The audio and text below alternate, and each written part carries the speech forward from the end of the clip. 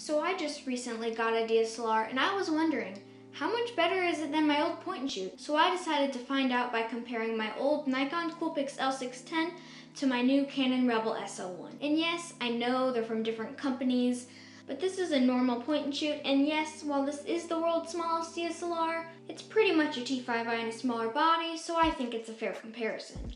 Alright, so let's talk about specs. The Nikon Coolpix L610 has 16 megapixels and can record 1080 video up to 30 frames per second and 720 video up to 60 frames per second. In the settings, there's really not much to see. You can't control aperture, or ISO, or shutter speed. It's pretty much all automatic. Now the Canon Rebel SL1. This camera is much better when it comes to settings.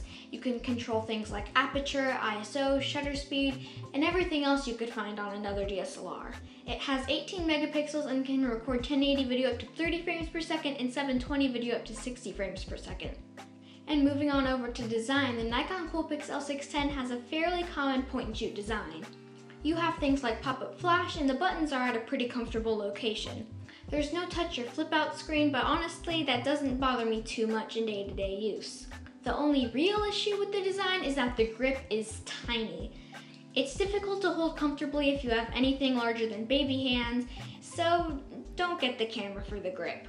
But if you consider that most point and shoots don't even have a grip, I'm thankful that this one has one. The Canon Rebel SL1, on the other hand, is a normal design for a DSLR, except the fact that it's so small. Some buttons to click you have to do a little shimmy with your hands, but overall it's fine. While it doesn't have a flip out screen, it does have a touch screen, which is cool for things like tap to focus.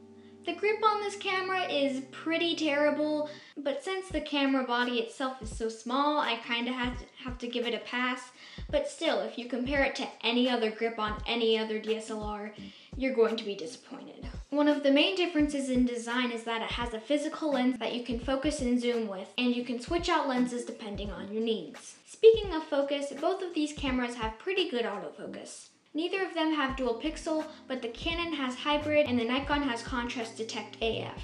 Now, shooting with the cameras and the camera quality. I used to be fine with shooting with the Nikon. It's not bad, it's easy since it's a point and shoot, and I had never had a DSLR before, so I thought it was fine. You just point at the thing you want to take a picture at, and you shoot. That's why it's called point and shoot. But now that I have a DSLR, taking photos and videos with it is way more fun. You get to adjust the settings and all that, and work with the lighting and experiment with focal length. Speaking of quality, I think we have to agree that the Canon just does it way better. And on the Nikon, it's not too bad, but it looks over sharpened and blurry at the same time to me.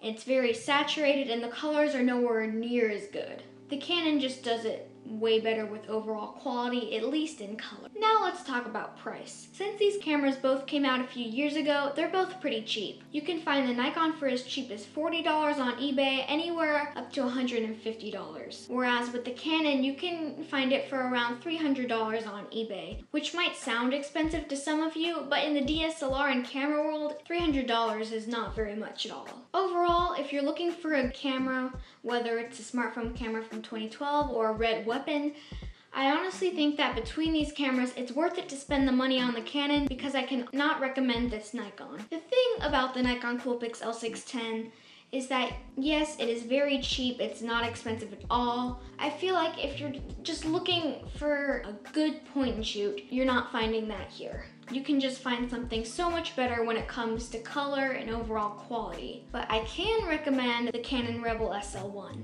And like I said, it's pretty much a T5i in a smaller body, but that's not necessarily a bad thing when you consider that the T5i starts at around $400 on eBay and can get anywhere up to $700. So my answer is yes. It is worth it to get this DSLR over this point and shoot.